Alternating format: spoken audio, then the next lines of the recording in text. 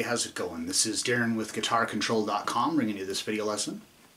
And today I want to show you how to play it's a song called Night Moves by Bob Seger. You're probably familiar with it. We're just going to do kind of a, it's a simple kind of acoustic rendition of this, but what's great about this song is that it's a really good exercise for rhythm and stuff and kind of getting a different, getting away from just, really straightforward, simple rhythms. Not that this one is really complicated, but just some of the techniques, it's just kind of going to kick it up a notch.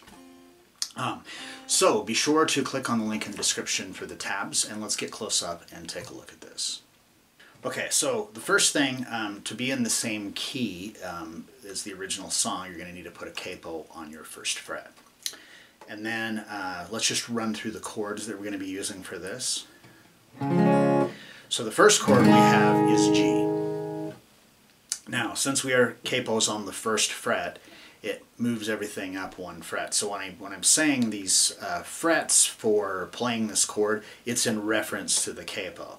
So for example here, when I'm playing this G, my third finger is actually on the fourth fret, but since we have the capo on the first fret, we're going to call that fourth fret the third fret, because from here, 1, 2, 3.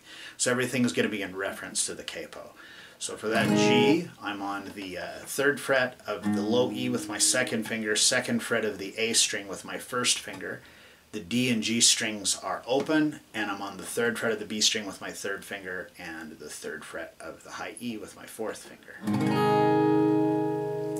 Then we have F. So, a couple of ways we could do F. We could do the full-on bar chord, or we could do the like this, but I really like this particular voicing here. It's actually F over C, because it's an F chord, but we've got a C in the bass.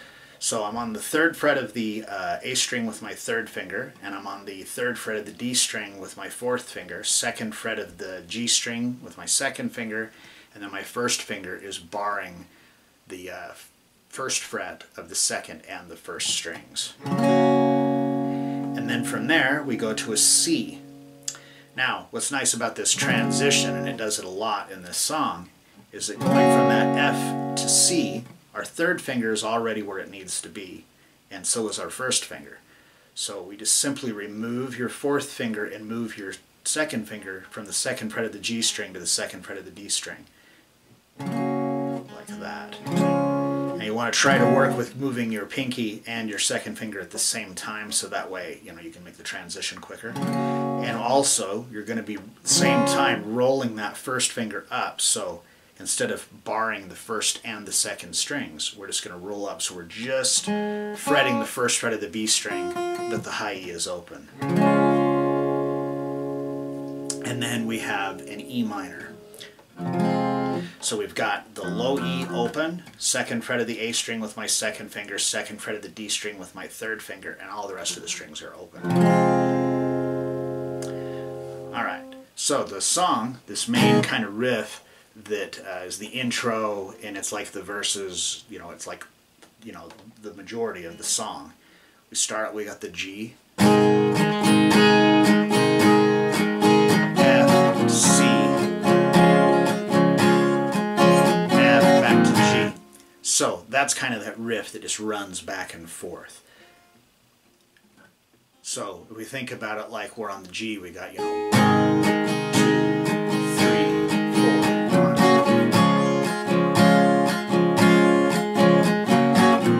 So for the strum for this, it's,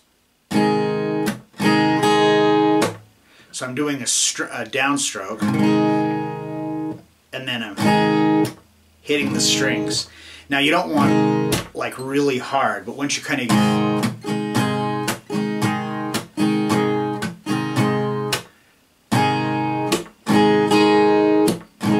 so it's down, slap, down, up, slap.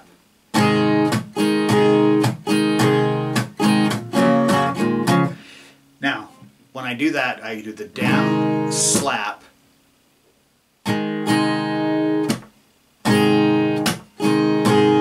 So actually, I guess I'm doing it backwards of what I thought. So I'm doing the downstroke, slap, up, down, slap, up, down, slap. Now, for you, it may be easy. Maybe it'll feel more natural to go down, slap, down, up, slap, down, up. Whichever way, it doesn't really matter. Now, when I come down to do that slap, that sound is because the strings are bottoming out, hitting the frets. So you still want to be on the chord, you know, holding your chord. So I'm like down, slap, up, down, slap. So for on the G, down, slap, up, down, slap, up, down, slap, up, down. Now we switch to the F, and we're just going to do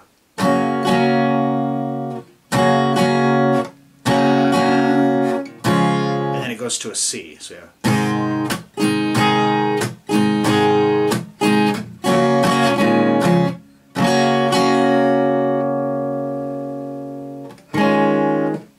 When we do the C, we go down, or the F, sorry. So I just do down, up, and then I'm going to switch from there to that C chord that we did earlier. So when I switch to the C, as I just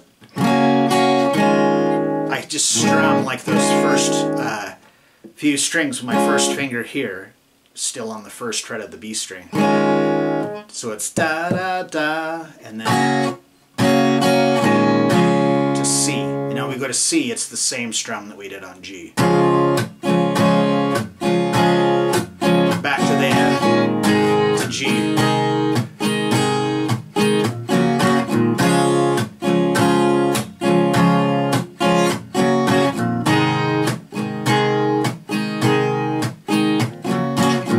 So it just does that like quite a bit. It repeats. It's like the intro. It's the verse. Like I said, it's probably the majority of the song is just that.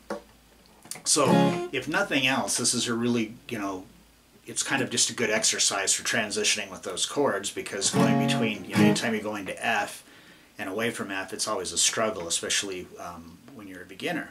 So this is really good for just working on that, and then also the for that rhythm for it, like the.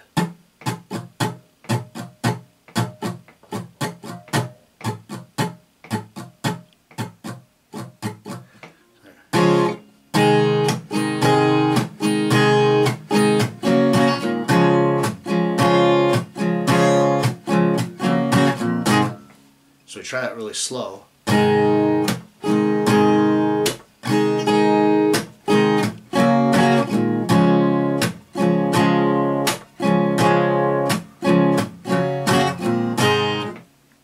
So that strum, if you've never tried to do anything like this before, at first it can be a little bit tricky to kind of get that rhythm in there.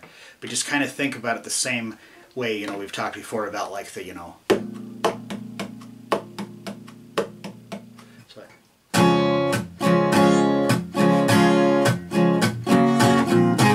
It's that same kind of thing. You just want to kind of get that, you know, like, you know, you're like down, down, down, down, down. Just to kind of get that swing on there. Alright, so like I said, it's the intro and then the verse, and then that's what leads into the chorus.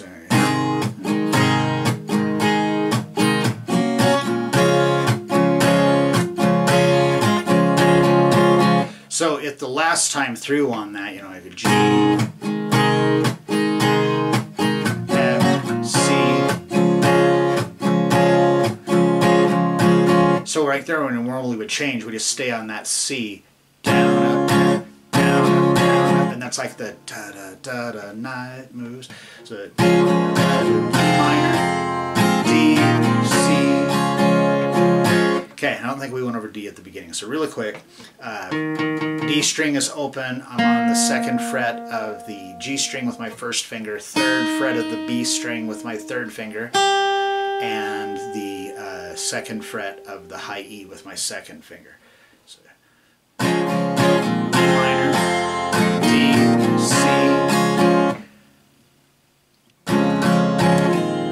we go to that E minor. 1, 2, 3. Down, down, D, down, down, down, to C.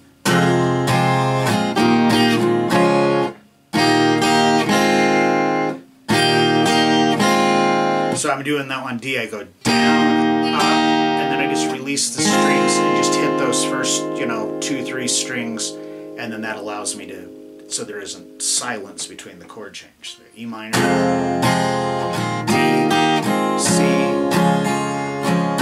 E minor,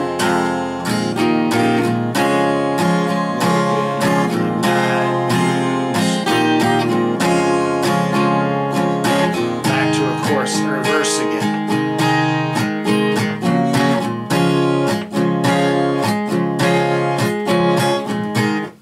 So those are basically the two parts of the song.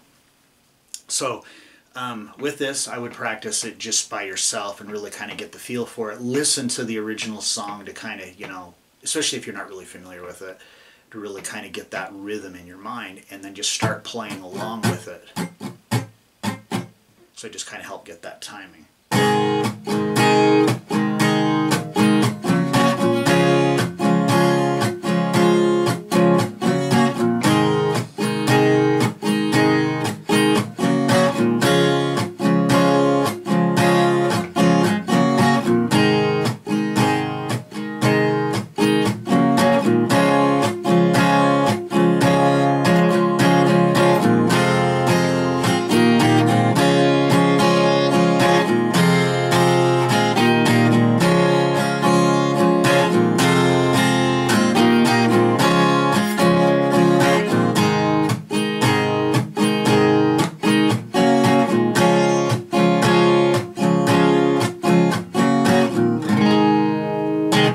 Just like that.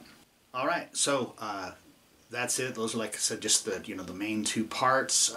Mostly with this, aside from just being a cool song and more material for you to play, it's just a really great exercise for developing good strumming and everything. So if you liked the video, give it a thumbs up. Leave me a comment down below if there's something that you like to see covered in a future lesson, or if you just have any questions about this lesson, or just guitar questions in general. I try to look at all those and answer all of the questions that I can. If you have not already done so, please subscribe to the channel and click that notification bell so that you don't miss out any of the content that we upload throughout the week. Alright, so that is all I've got for you today. Thanks for watching, and have a great day.